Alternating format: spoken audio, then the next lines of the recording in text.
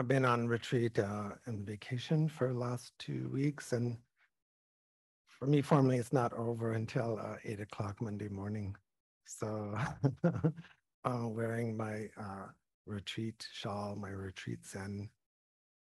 When people go on long retreat, particularly solo retreat, a lot of times they're just wearing a plain shawl like this, so not identifying as any particular monastery or group. And they let all their hair grow and sometimes don't bathe. That's very effective if you want to do a solo retreat. It's people away. I wasn't totally doing a solo retreat like that. So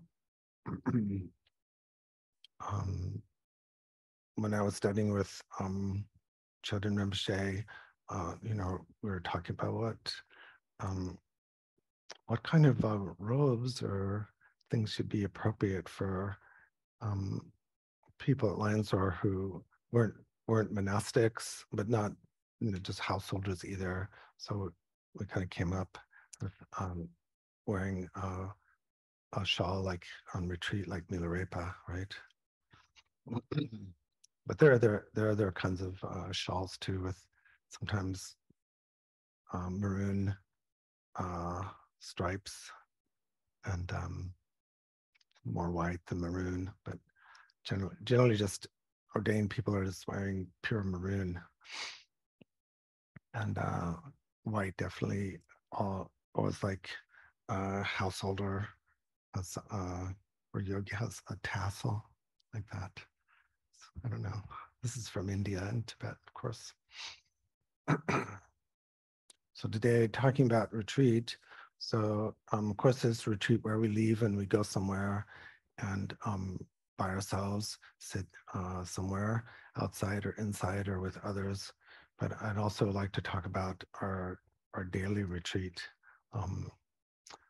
If you want to do profound practice, it's best to think you're actually on retreat all the time. So particularly if we're doing Tantra Vajrayana, so that we don't totally buy into what we call as ordinary perceptions. Ordinary perceptions is I'm just here in Sacramento and doing my job or school, and I have a cat or I have a relationship, and then I do this. We are doing all that, but that isn't the whole story. So when we're on retreat, internally or externally, we're still taking care of tasks, but from a profound viewpoint. So that's why I say, if you can maintain the view, we say the view is seeing things as they are. If you can maintain that, like I'm on retreat, in other words, I'm not being fooled or totally thinking ordinary reality is all there is, then you could say you're on retreat all the time. Like that.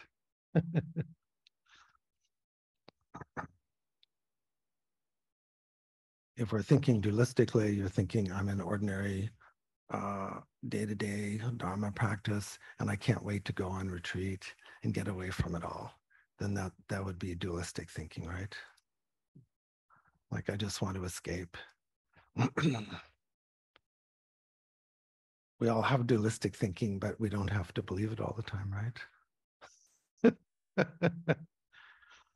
So it would be quite a claim to say I never have any dualistic or idiotic thoughts. It's even a big claim to say I don't believe every idiotic thought I have, right? Or even bigger, I don't believe every thought I have. So I want to talk today about what a retreat would look like, somewhat drawing from Westerner, Joseph Campbell, who talked about the hero's journey, and also drawing from teachings that I received from Namkhai Narba Rinpoche from the cycle of day and night.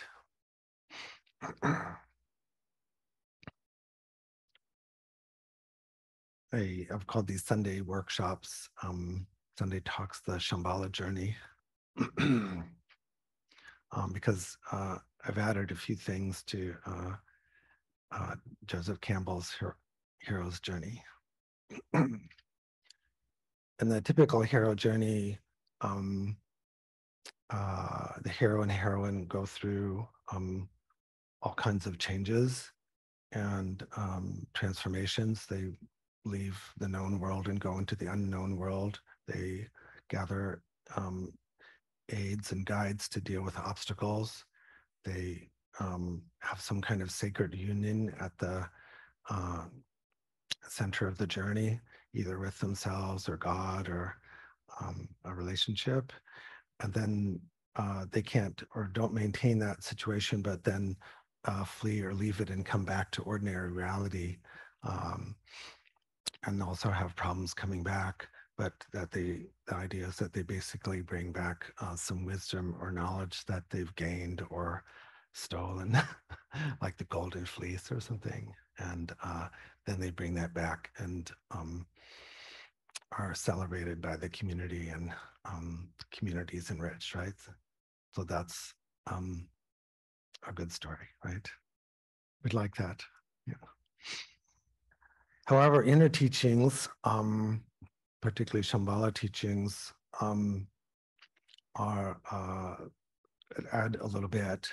So after an experience of union and then flight from union, return to known world, yes, we're bringing gifts back for ourselves, for the community, our relationship, but the transformation is not done there. At some point, we become betrayed, either by ourselves or by people we're close to, and then we're disgraced. And then go through a process of being disgraced, and then eventually we go through a process of being forgotten.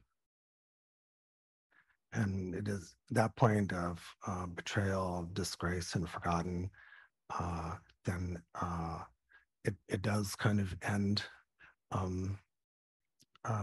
interestingly. Then it's possible we go through that process of betrayal and disgrace, and it is possible then to manifest Jalu, the rainbow body. So when I say Jalu, rainbow body, I've talked about that a couple of weeks ago or last month. Did I? Yeah, something. So we think that's something that's kind of like the dessert after we've been good boy, good girl. But my teacher, who knew a little bit about Christianity, used to say, if you want to be resurrected, you have to be crucified first. And generally, students don't want to go through that. We want to skip the betrayal, the disgrace, and the forgotten phase, and just get the rainbow body phase, right? Are you willing to be, betrayed and criticized, and then disgraced, and people don't even want to remember your name? So sometimes, once in a while, people ask, "Oh, when do I get to be Lama?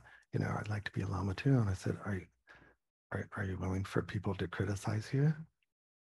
They go, "Well, not really. Well, then maybe a little bit." Are you willing to be betrayed and disgraced? Are you willing to be forgotten? So some kind of Zen koan that I give to people, I say, would it be okay What would it be like if you become enlightened and nobody notices that anything at all has changed? Would that be okay? You do all this practice and you get all this, and then people go, well, you just look like you. Would that be okay? Of course, in a small way, fast way, the Buddha went through the same experience, right? So had to deal with the doubts before, the maras of the doubts before his awakening, and then even some doubts afterwards, walking around Bodh Gaya for 49 days. He thought, well, maybe, or 40 days, maybe people wouldn't be open to this teaching. It's so simple and profound. Maybe I'll just stay in the jungle. But Indra came and said, maybe a few of your people could get it. So he went to the deer park. But when he approached his other friends, thought he was like, they felt he had betrayed them, right? It's told very quickly in the biographies, right? Very, it's told quick, like, thought about things, and then he walked to Bodh Gaya, and then they saw him, and then he won them over real quickly. I doubt if it happened that quickly. Seriously, real world, I doubt if it happened that quickly. They probably went, we saw you go over that tree and eat when we weren't eating, and now you're back. And I don't know. It probably took, a long time, right? Probably took some time. And probably, the Buddha had to like, oh, well, can't just walk back and say I'm enlightened. I have to connect, make some kind of relationship, right? So he started teaching. So it wasn't just like I show up, everyone sees I'm enlightened, and then goes from there. You had to then kind of die to really disappear in some sense as looking like some kind of enlightened person, and then come back to just kind of ordinary, like, hey, let's just talk about, let's tell the truth about how things suck, truth is suffering, right? So he went back to being like, just kind of, oh, okay, we'll listen to you now. You're a Siddhartha, we know that. And then gradually, they were able to see him, as he taught and established a real relationship with him. Then they could see, his rainbow body like that. He could manifest that. But we have to go through that stages of, you feel really like, wow, I feel really enlightened. And then something has to happen for us to really relate correctly and do a correct retreat. So there's a famous story. A couple of people here have been hanging out with Zennies, so I can tell some Zen stories. The well-known teacher Dogen from like 13th, 12th century Japan went to China, where at the time that was seen as where the pure Dharma was, and studied for a long time, very intense practice. And when he got back to, I think, his main temple of Eheji, where I've been actually, somebody asked, well, what did you attain, right? That's always a good question. Like, what'd you get out of your retreat? So does anybody know, maybe it could be true, maybe apocryphal, but what Dogen replied? No, it wasn't that. But you get a point for trying. So that's good. Yes. That wasn't it, but you also get a point. People get points for just speaking up. We have to do that. That's really important. So apparently, he said, I realized that eyes are horizontal and the nose is vertical. Mm.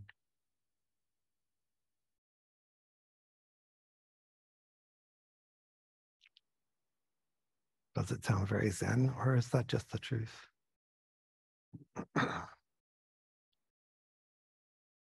So when we do a full journey, uh, we are able to manifest the rainbow body, um, and physically, of course, the rainbow body. In some cases, people uh, actually dissolve into light, and just their robes are left, or fingernails or hair sometimes, relics or ring soul or something. But they're different kind of aspects of rainbow body. So the very profound aspect of rainbow body, of course, the Buddha was able to manifest there in Bodh Gaya, was just eyes are horizontal, nose is vertical. Just this very interesting level of superordinary reality, we call it. It's not the ordinary dualistic nose or ordinary dualistic eyes, but it's still ordinary mind with a big O somehow. So what's the difference between like just when we say, well, okay, that's great, yeah, eyes horizontal, nose vertical, and actually saying it from the standpoint of rainbow body? Well, the standpoint of rainbow body from philosophic or insight level would be everything is completely related to everything. And we are unable to objectify relationships at all. Absolutely, we cannot do it. That's absolute reality. Everything is in relationship, and the relationships are non-objectifiable, just like a rainbow.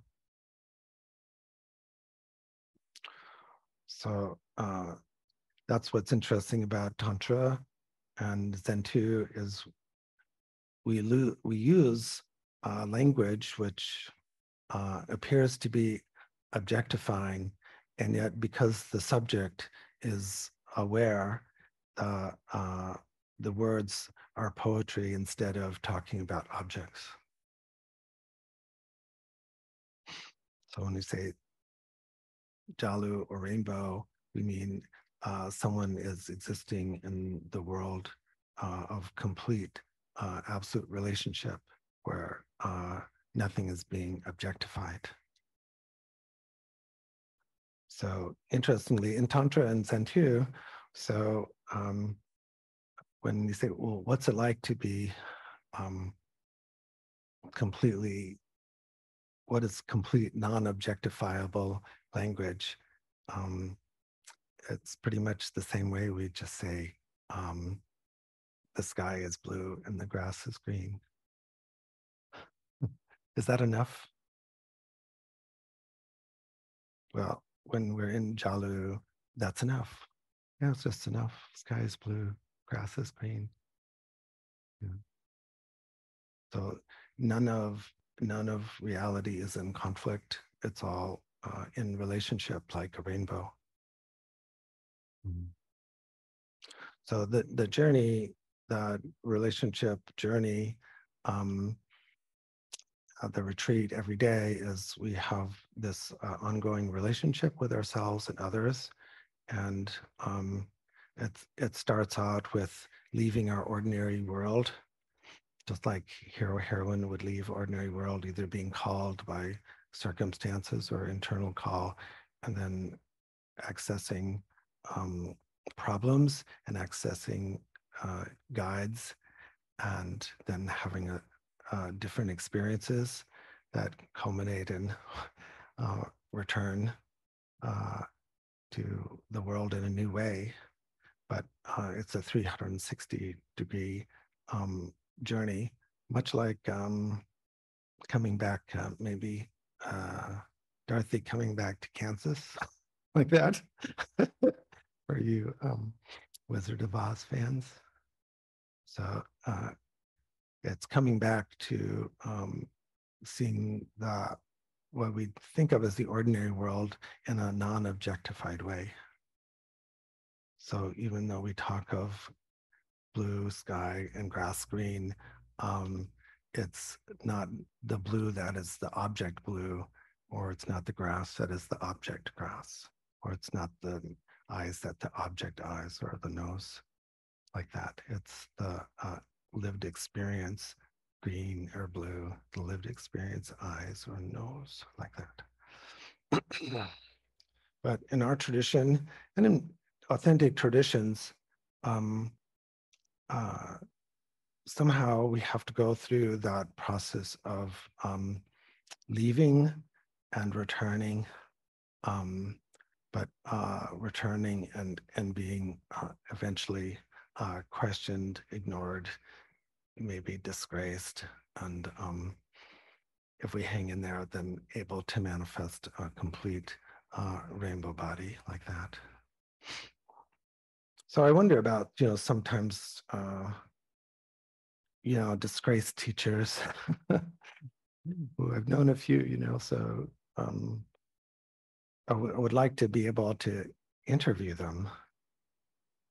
Maybe I'll get a chance. So,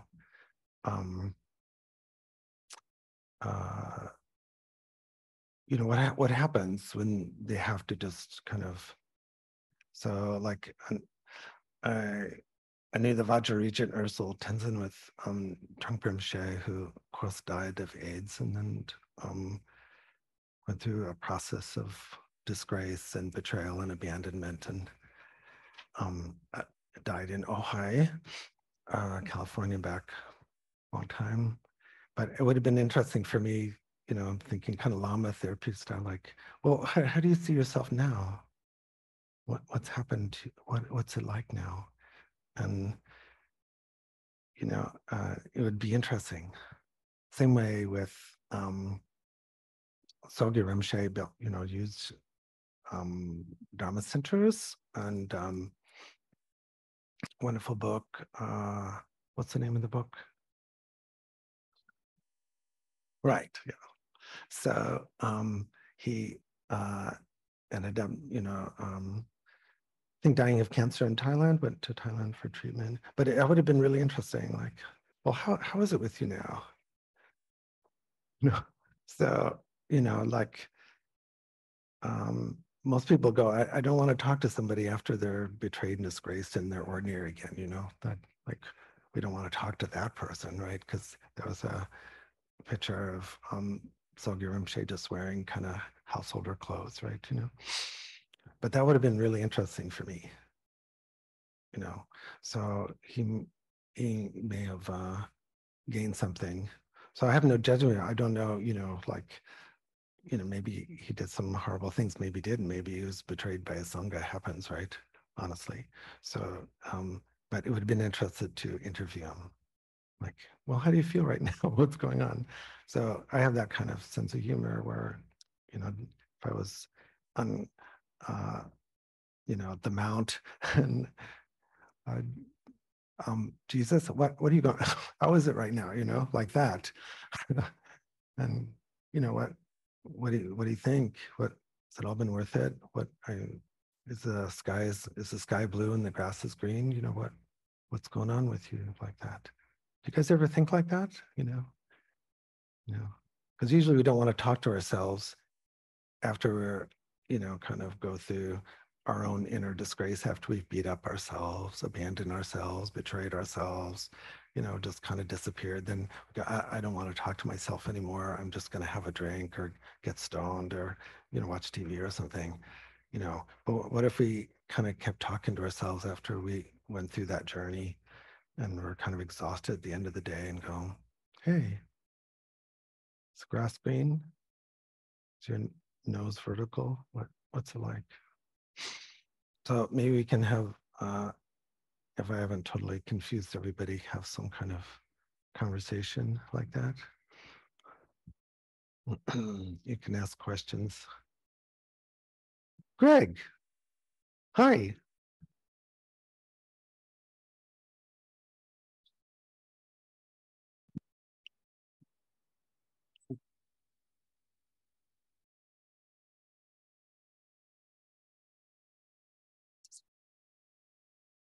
Thank you. Lama, why is it bad to objectify something?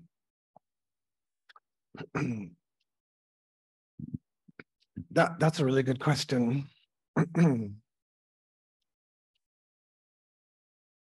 Well, you mean bad like mistake or bad morally? Mistake. Yeah. Um, it creates a whole pattern of mistakes with it. So root objectification or root ignorance doesn't self-correct itself. So you keep on kind of making the same mistake, just like addiction, or doing the same thing over and over, thinking we'll get a different result. So it's very frustrating. But okay, objectifying the sky is blue. Why would that? Or what would the consequences be? The consequences be when we think there's an outer world sky, then there must be an inner world subject that's solid, experiencing the outer solid world. So things are always mimicking each other. So if we think the outer world is solid, then we have to create a solid inside world to match it. Or we start with a solid inside world and then we demand a solid outside world. So things, the process tends to freeze up. Good question. Hmm.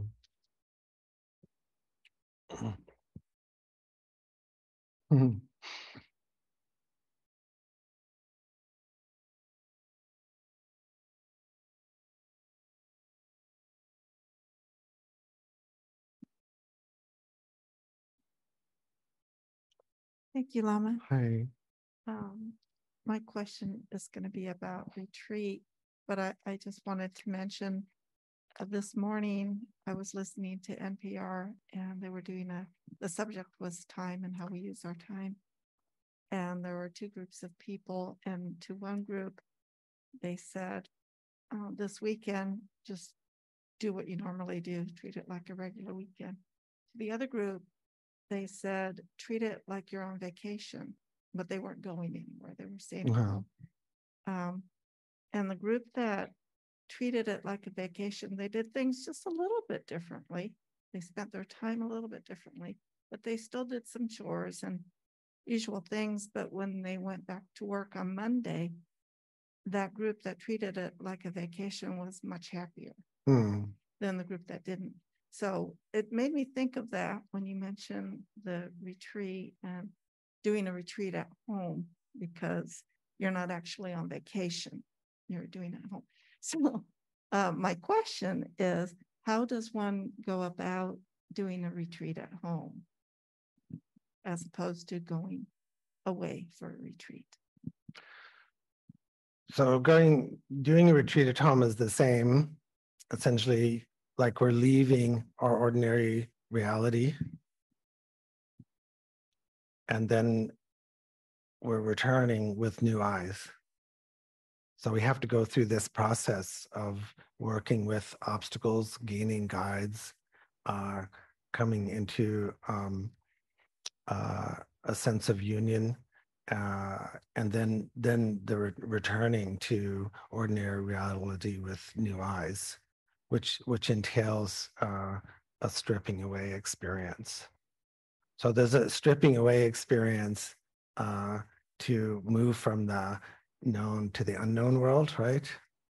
And then there's a stripping away experience to return to the known world also.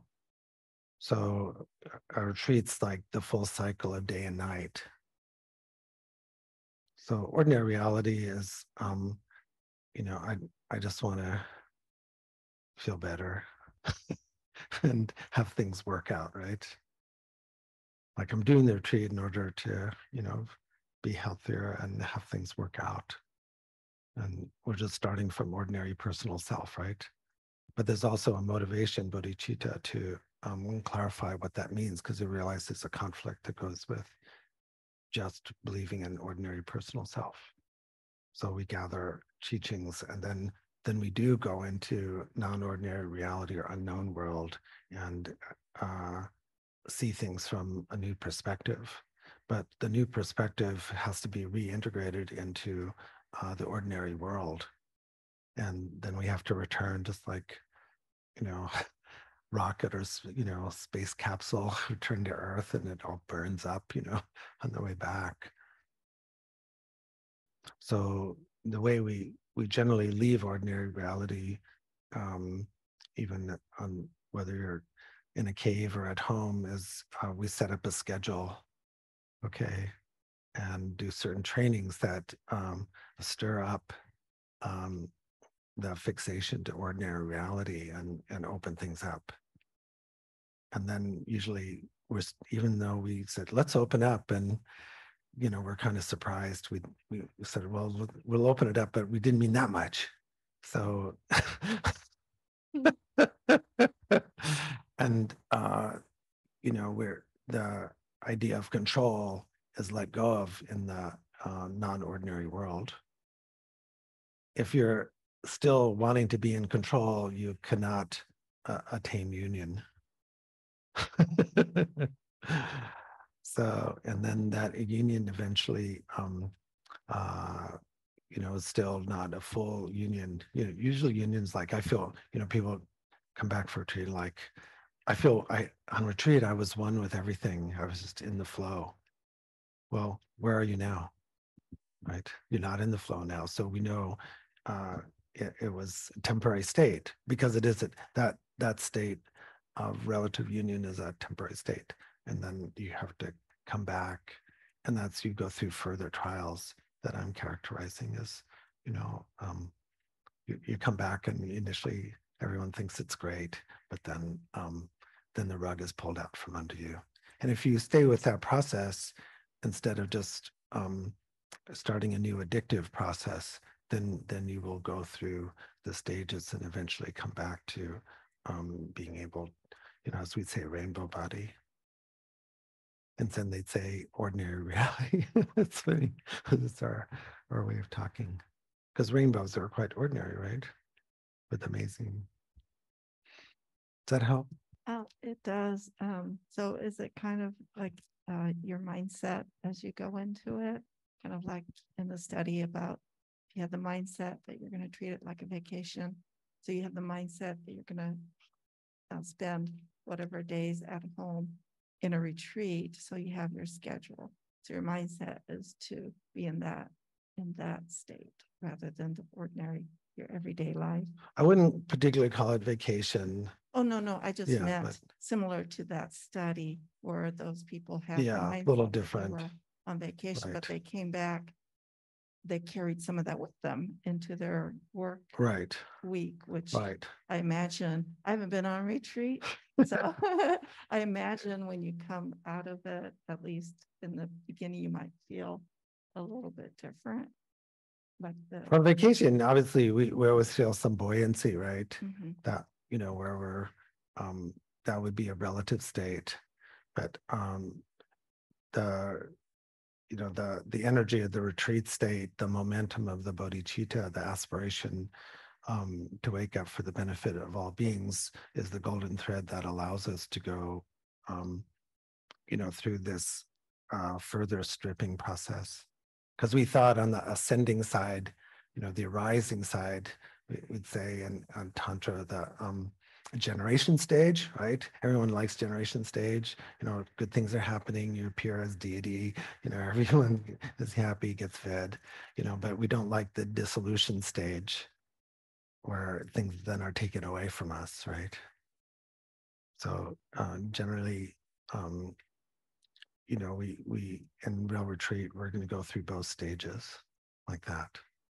So vacation stage and vacation union then has to, by necessity, that samadhi has to be broken up.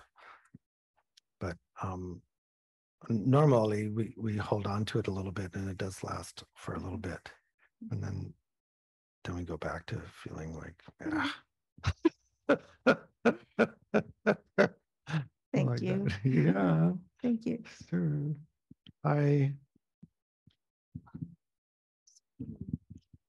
Use the microphone. Mhm.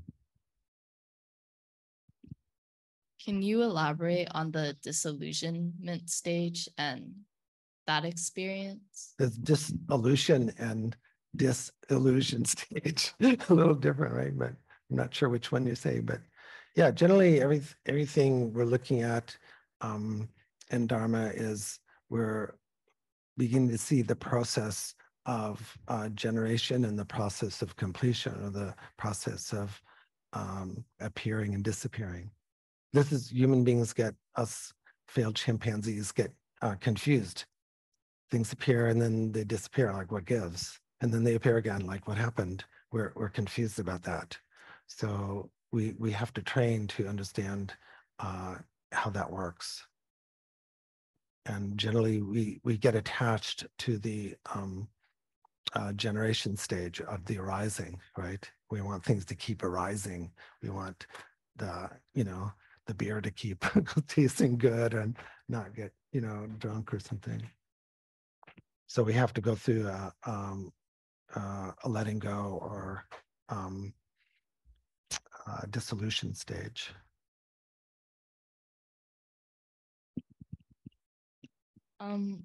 What is an example of something that might arise and disappear, and how deep does that go? Like, does it, like, in how that applies to everything? Like, how deep does that actually go? It goes really deep.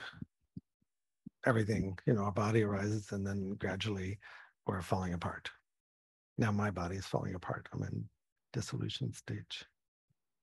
But good feelings arise and we want them to continue, right? But they don't. And usually we have a problem with that. Yeah. So when we clarify the appearing and disappearing process, then there's a real liberation. That's why we like talking about rainbows in our traditions, because the rainbow, like rainbow body, appears, but it is not solid. So it's a combination of what we call emptiness and appearance, union of the two truths. So that's why we like talking rainbows. But everything you physically we see here will disappear, right? So all phenomena that can be identified as phenomena will disappear and reappear, but we're on retreat to clarify that process. What about truth? Like, is there stableness in truth? I mean, like capital T truth. So hopefully, we're going to stabilize that insight. So it usually starts out with some experience. And then if we investigate the experience, we'll gain an insight. If we stabilize the insight, we'll gain realization. If we put the realizations into our action and conduct, we'll have the truth. Yeah, like that. So,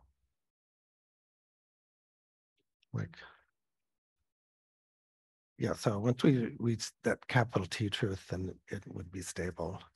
But that doesn't mean fixated, It's still a dynamic process. Don't you think? Yep. Good questions. Maybe one more. All right, our tech question. Let's Comment. see. Trying to think of how to phrase it, but so just to help with I guess my understanding is you're trying to, or is the aim to stabilize the flow and then integrate it with the ordinary? And then also if the flow, No. I'll stop there. Or is it better to like be in that flow, or is there a better? Yeah, yeah. So we want to be able to experience a sense of totality. The wisdom is the wisdom of totality. That's why we have the metaphor of a mandala, and things express themselves as mandala, which is like everything's included and it has its own totalistic pattern. So we want that kind of vision.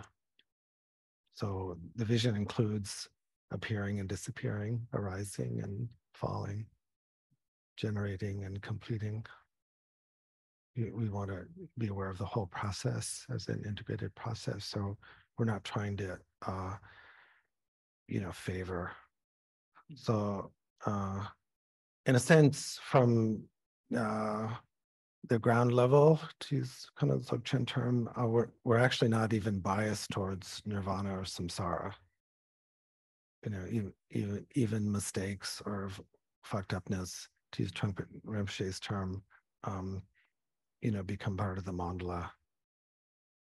Otherwise, we're kind of at war with how screwy things are, and then it becomes real spiritual materialism. We start a war with ignorance or ignorant people, and then we're back in dualistic thinking again. So we're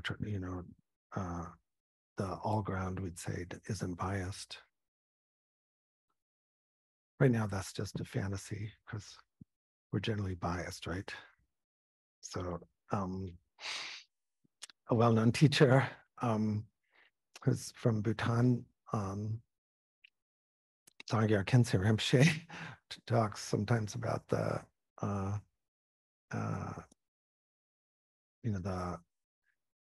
eight worldly dharmas. Everyone wants gain and not loss. Everyone wants pleasure, not pain. Everyone wants praise and not blame. And everyone wants to be recognized and not ignored, right? So he's fun, so he'll go, let's face it, I want to be recognized and not ignored, I'm not going to choose pain, right? So we have to be honest, that it's very difficult to be in that completely non-biased place, right? So that's why, there are some extraordinary individuals that, people have recognized that are actually in that place, That's, so one of my teachers said, please do not ever talk to me about, like that you've attained, one taste. We say in Mahamudra, it's like one taste. Then I'll have to put dog shit here and yogurt here, and then you'll have to close your eyes, then I'll switch them and you won't care which one you eat. Are you ready for that? You want to say one taste. That's not metaphorical. You'd have to go, oh, that tastes really good. It's really hard to be non-biased, but we can see that that is actually the nature of reality, as it's non-biased. So that's why here I try to have a non-biased view towards our traditions like that. Hi. So Dirk also had a question online. I don't know if should we do that one first? Okay, then we'll come back. Okay. Go ahead, Dirk. Hi, Lama. Hi. You're looking rested. Thank you. Yeah, I feel it.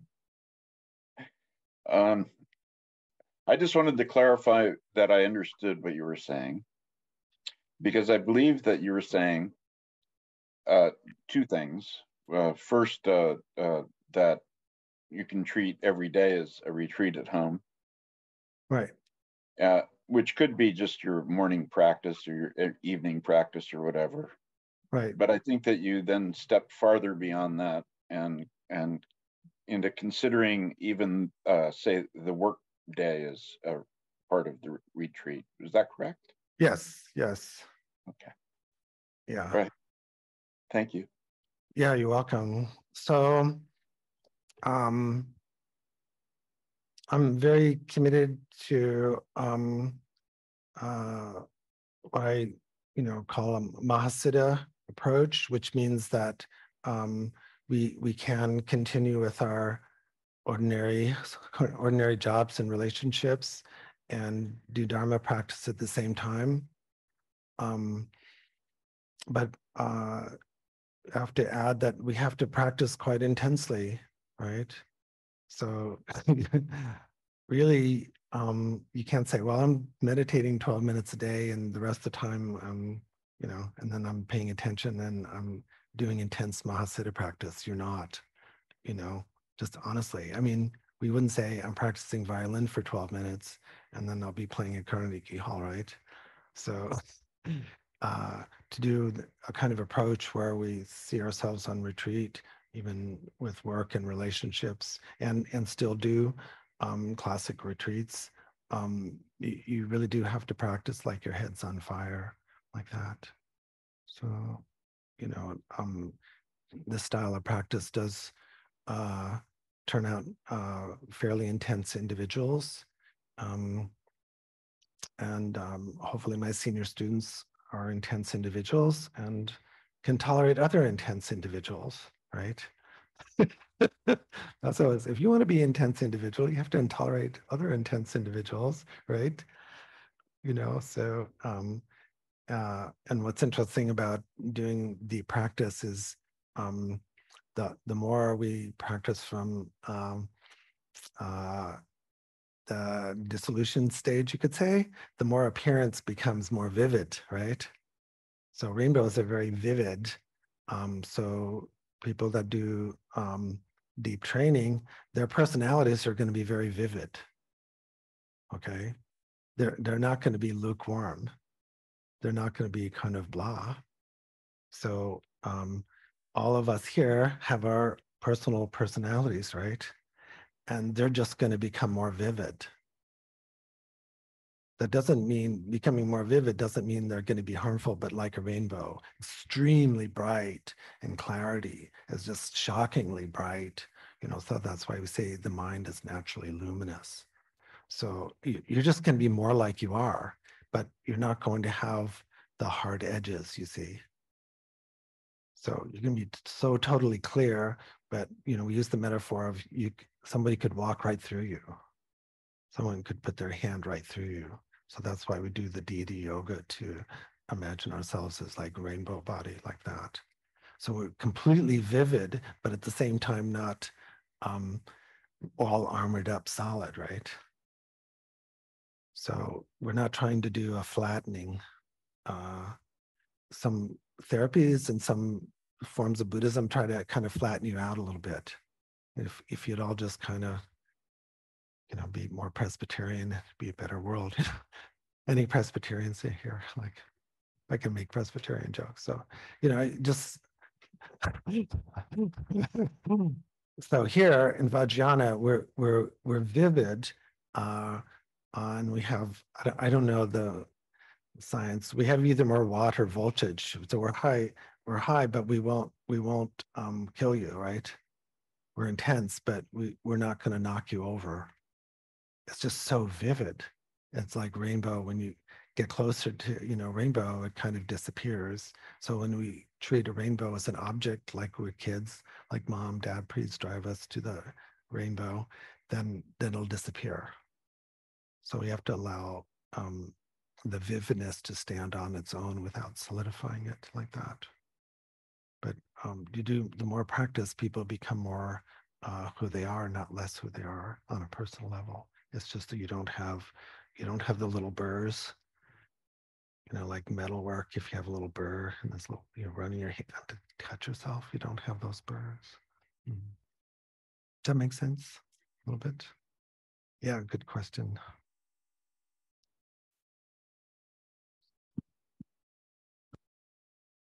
You were saying how reality is non-biased. Can you please kind of break that down a little more for me? Yeah, so we say, absolute ground reality is non-biased towards mistake or non-mistake.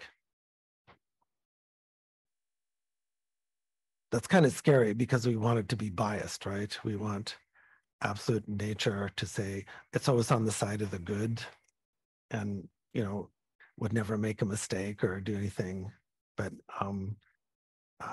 we have to tell the truth that from the all ground confusion rises, even though the all ground itself does not become confused.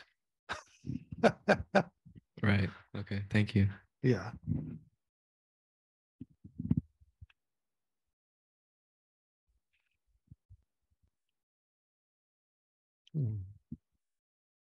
Earlier, you related suffering to truth. I was wondering if suffering was a truth and if it relates to nirvana and samsara and how. That's a good question. So first, truth is that we're just going to tell the truth about trauma and suffering and pain and messed upness. We're just going to tell the truth about it. That's first truth. So that's the first start to liberation, is just recognizing and telling the truth of our actual lived situation. Like that. How does that tie into nirvana and samsara, or does it? So, when we're able to tell the truth consistently, that's nirvana. So, when I was studying at Naropa University in Boulder, all Tibetan style, I also started practicing Zen and invited Sasaki Roshi to come and visit. And the Lopan Westerner, Lodo Dorje, was super nice. And then also Reggie Ray came to meet him, and they said, what kind of Dharma are you bringing, and what do you have to say? And the Zakiroshi typical style, just go, it's really cold in Boulder. And that was it. Thank you. Yeah. At the time, I didn't appreciate that. I felt like these guys, I was kind of like, I invited these luminaries from, Trinprimshe's scene, and all you can say is it's cold in Boulder. Like that. Didn't appreciate that at the time. Yeah. So maybe we can end here. So we'll get our chant master back.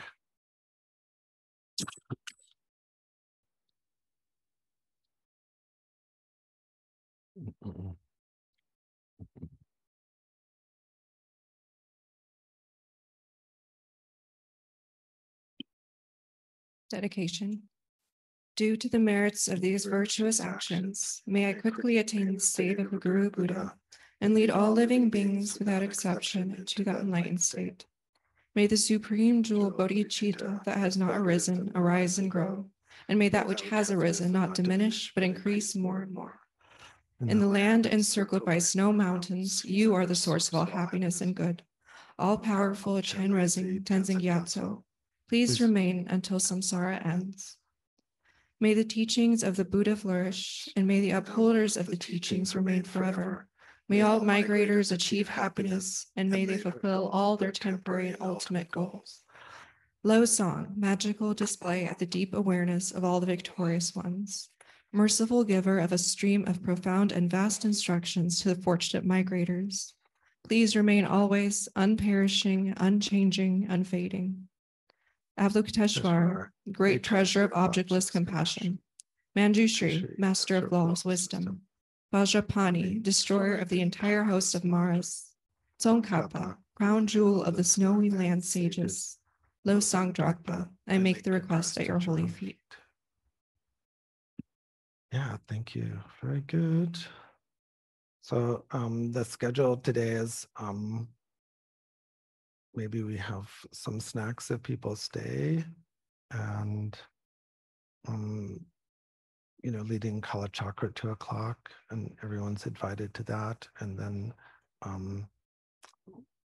Salung Yoga at 3, right? Mm. Buddhist yoga, like that. And I'll hang out in the library office for a few minutes before lunch. People want to say hi. Sound okay? Any other announcements? Yes, thank you. Thank you so much for that teaching today, first of all. I was writing so much. I have to write. I don't remember enough on my own. But I just wanted to let people know that on Thursday, October 6th, Geshe Gendon, a very long-time friend, is going to teach on this topic called the 8 Verses of Mind Training. And that's at 7 o'clock here. And then the other thing is that if you're able to help us to, help us with our mortgage and our utilities and things to keep this space open and going, then we so appreciate it. And there's a box at the front. So Thanks, Patty. Thank you. Yeah, classic is classic Asian style, I should say, just so it's like you're not helping us, we're helping you, because you're gaining the positive potentials and merits. So to become Buddha, we have to build the 2 accumulations. The 2 accumulations are called punya, or merit, or positive qualities, and realizations. So that's why even in countries in Asia, which are very poor, the temples are very well funded, because people are building the accumulations of positive qualities.